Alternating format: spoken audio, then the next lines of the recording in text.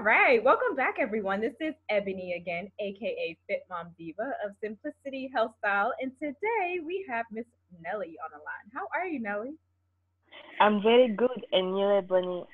I'm awesome, you guys. She is speaking with us from France, and I'm in the U.S. So it's just awesome how modern day technology can connect us like this. So listen to the end. She's taking time from her busy schedule to connect with you today, and if you do listen to the end, you will have an opportunity to get a special gift. So, Nelly, start us off just by telling us one motivational quote that really inspires you, something that motivates you and really gets you going. I mean, these days, I'm really about this quote which says, life is 10% what happens to us, and 90% how we react to us, how we react to it.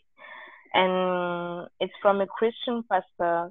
And when I first came across to the quote, I was just like, oh my gosh, how can it be possible?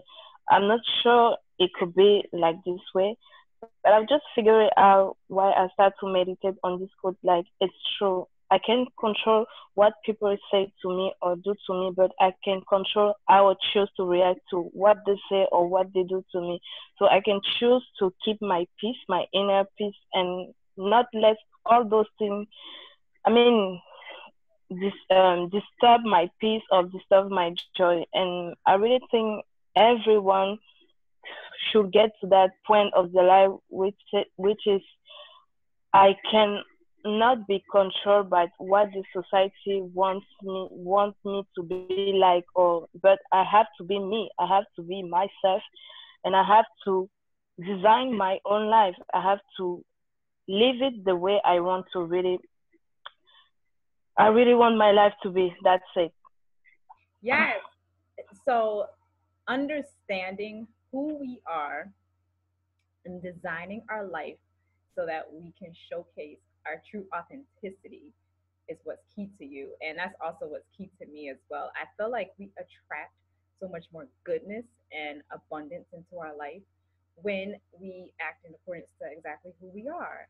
And I think that too many times people try to compare themselves to other people and try to emulate what other people are doing, when in all actuality, you will feel so much more freedom and lightness just by being who you are, and the right people will be attracted to that. That's true. Tell I us really about a think time when perhaps you had a goal in mind and you couldn't necessarily see the light at the end of the tunnel, and you even had to overcome some obstacles. But at the end of the day, you remained true to who you are and you were able to see those goals to fruition. yes. I mean, 2 years ago, I remember I was in a relationship with a guy, and I was thinking that we were going to be married. I was going to have kids with him. I thought that I found my soulmate, and it was just it. But things didn't go the way I planned, because I must say it was I was doing everything on my own, and I started compromising myself. I wasn't me again. I was all about him. Everything I was doing was for him. I didn't take care of my family, myself, my studies. It was just him. I just want to please him. So I started doing things that wasn't me, and it was really difficult for me. So because I thought that I won't be able to be me again after that. When we broke up, I was just like, oh my god, I have to start again. I'm not sure I could do that again. I'm really broken. I'm really tired. I'm no more confident. I don't know if people will like me the way I am, because the relationship keep me away from my friends, my family, from everything that I love. And I couldn't see myself, because I thought that I was really in love with him, but it wasn't love. It was just I was dependent. I was really addicted to him. It was an addiction, not love, because I'm sure that love doesn't look like that. And I was just like, I can start again. I cannot start again. But one day I was just like, girl, what are you doing with your life? You know you have one life, and no one is going to live your life for you. You better get up and go after your dreams instead of laying in your bed and being mourning every day. No one is dead, not even you. So get back on your feet and go and live your life. It's okay. You will fall, but you have to get up no matter what happens to you. So that's how I start my healing process a little bit. And when I find out I was doing much better, I was happy without him in my life. I figured how I can do everything without myself too. That's how I started that. And I started looking around me and I've seen that other women are living the same battles I was in, but they think that they cannot get up because they start thinking no one would understand what I'm going through. But that's not true. That's not the reality. There are a lot of people out there who are living the same thing that we are in. But the key to the healing process is to talk about it. At least acknowledging what you are in and then let it go. That's the only way you can be healed. If not, you will start, I mean, having things in yourself that are not good for you. You will start meditating on bad thoughts and you will just attract what you are really in. And you attract what you believe. So if you believe that you are not worth for love, then you won't have love in your life. You will just attract bad guys or what you portray. That's it. I mean, if you think that you are not worth for love, you are not worth for everything good in life, you will just attract bad things in life, and no one is to blame for that. It's yourself, though. The moment you realize that you deserve good things, you deserve to live a better life, you deserve to live your dreams, you deserve to be you, then you will just attract people like you, people who share their authenticity, their uniqueness, people who are true to themselves, not just pretending or, I mean, acting or wanting to show something they are not. You will attract people they are really, really themselves. And that's how I've started reading books about identity, about being myself. And I figure out it's all about our minds, the way we think. And that's how I changed my way of thinking and I changed my life also. I wasn't about, oh, I'm not worth for love, I'm not confident. It wasn't that. Yes, I have battles, I have fears, but I was more knowing my strength than my weakness, and I focus on my strength than my weakness because I know that my weakness today won't always be my weakness. Tomorrow they will be my strength, and I just have to work on them so that tomorrow I could come then I could say, wow, they are no more my weakness, they are no more my fears, and that's it. Yes, I love that. And I think that a lot of us can identify with being in a relationship that we had to leave, or someone left us in a relationship and we had to discover how to heal and how to move past that so that we could go on with our life.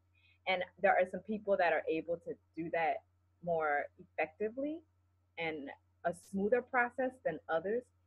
But for many women, I think that that is a area of concern where they begin to doubt themselves and lose confidence and maybe feel like the unworthy.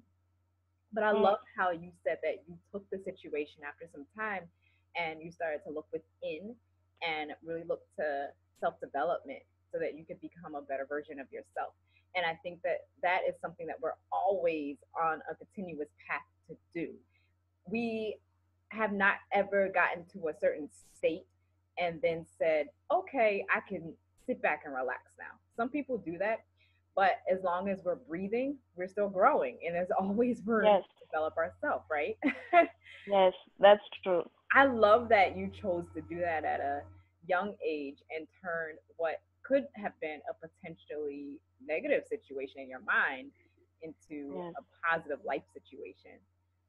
Tell us a little bit about your current day impact on social media because you have a genuine interest and inspiring and influencing others on social media.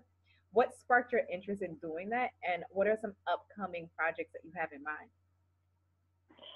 So actually, I'm having a blog, and honestly, in the blog, I talk about my life of every day, and I started because I was really, really frustrated of seeing other women dealing with the same issues I used to be dealing with.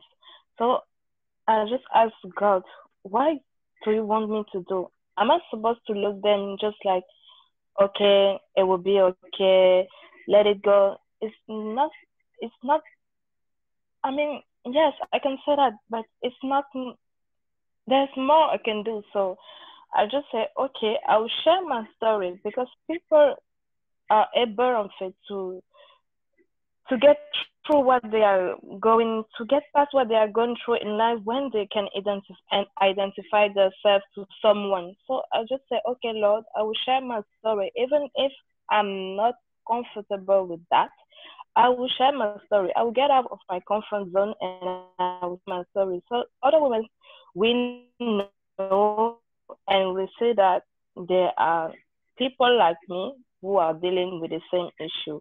So I just say I will show my life the way I am. So I just start and with a little bit quote of encouragement every day, but I'm not just about being there every day because I have a life too. So I don't want to be overwhelmed by these social media things. It's not good. I mean, you can use it and or let it influence you. I don't want to be there again because I used to be the girl that who was looking at all those spaces and I was just like, oh my god, why can't I be like them? But truth is, I can be like them. They are already taken. I have to be me.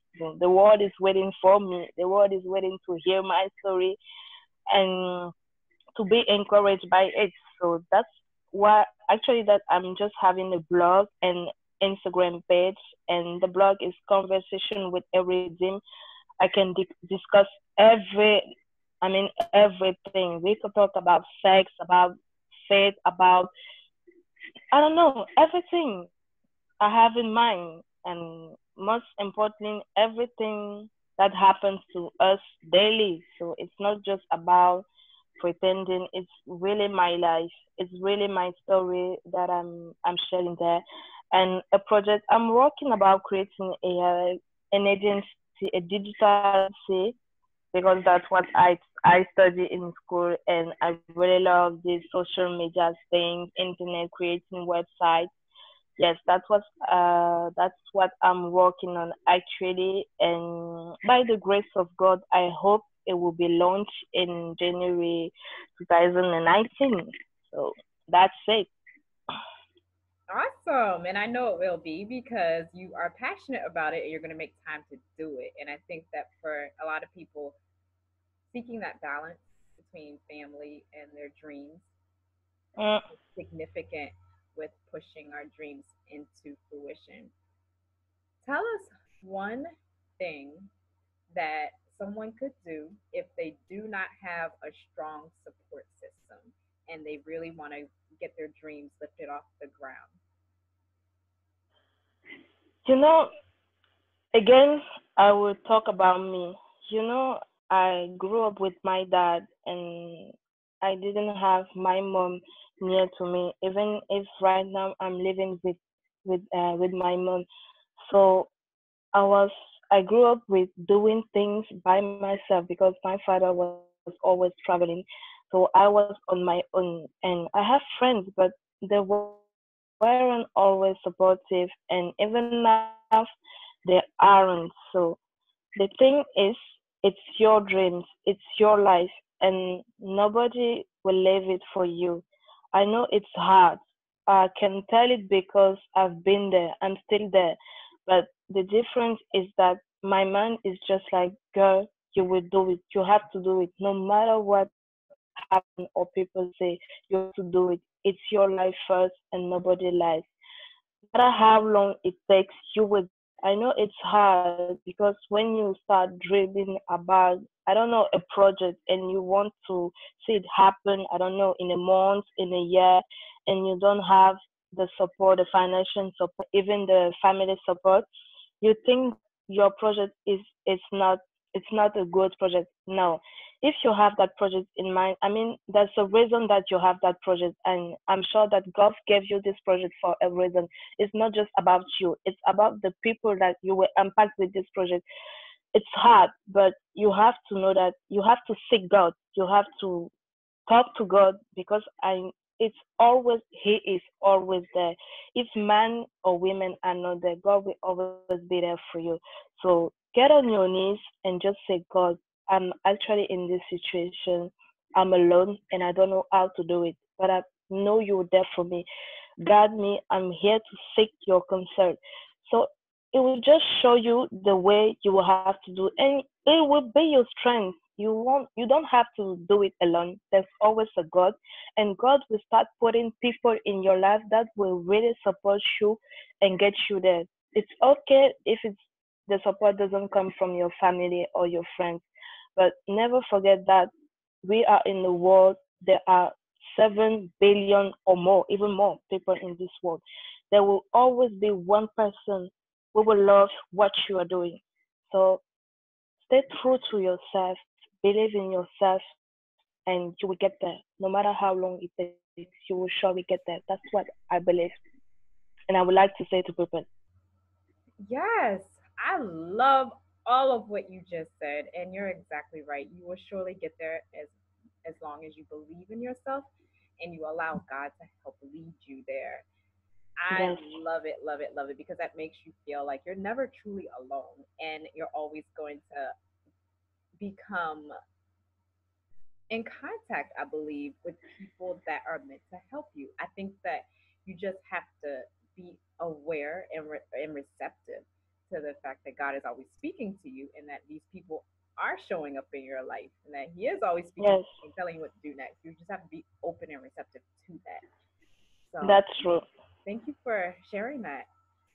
You guys, I would Yes, love it if you could connect with her on Instagram and follow her blogs because she is someone that is delivering genuine concern and passion for other women and even some men, I'm sure can benefit, but particularly for other women around the world. And if you relate to her story, know yes, that you can get through any and everything as long as it's something that you really put your mind to doing and you take mm, the action steps to doing it. I believe that sometimes we think that we need to have 2 to 3 hours a day, for example, to work on our gift or our passion, and that's not the case. You could spend 20 mm, minutes a day, and by the end of the week, look at how many hours that was.